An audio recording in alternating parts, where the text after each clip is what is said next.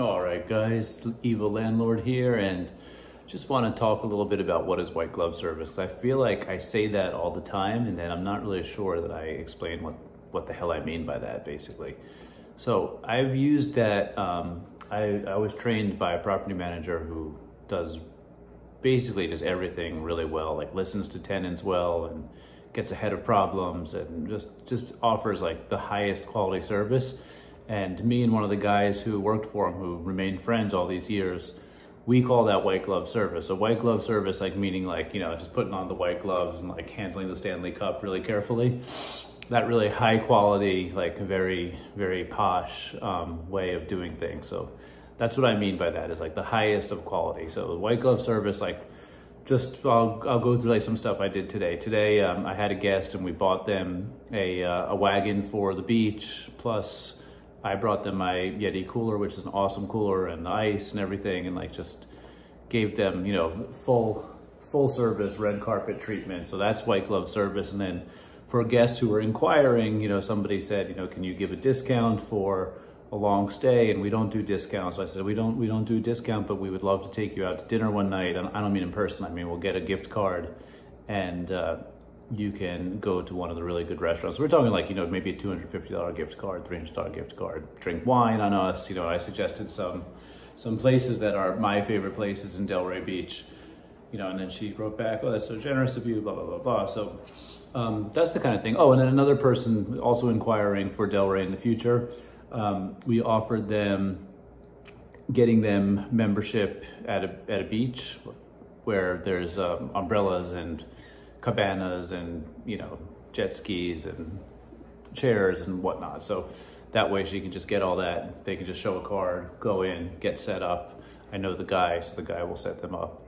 You know, I'll hook people up with groceries, with Turo, with a rental car, with, you know, with a Tesla, with electric bike, or, you know, cruiser bike, or whatever. Like basically just anything. And all of that is, my point is, it's all white glove service. So what is white glove service? Is that extra, you know, I don't know exactly what it is because I don't know exactly what it's going to be, but it's the ability to listen and see what people need and then provide that thing that they need. That's about it. That's white glove service. Please like and subscribe. One kind of backup story about that is, this doesn't really go for short-term rentals, but this was really cool for long-term rentals. This is when I was still property manager of Brooklyn and Myron had gone away and I was running the thing, and we had a water leak on top of somebody's closet and it messed up her clothes, and she called me. She was freaking out. She was crying. She was yelling. She was like all over the place. And I called her and I was driving there to see what was wrong and just, you know, stop it basically, you know. And while I was on the phone with her, I was letting her talk because I didn't know what to say. And I was prepared. Myron had given me authority to fix stuff. I had a credit card, whatever, to, you know, if I had to buy her new clothes, whatever it would be.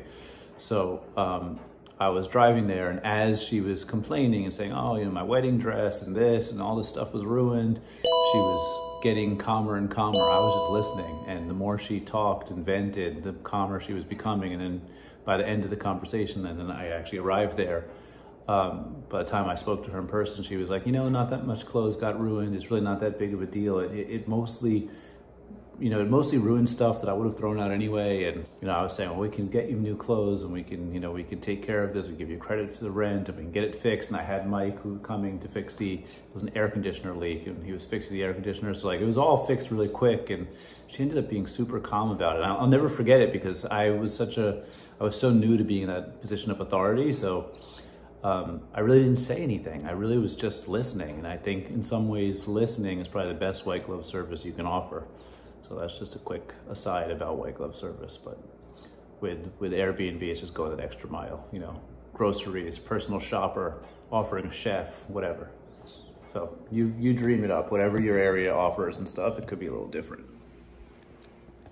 Please like and subscribe.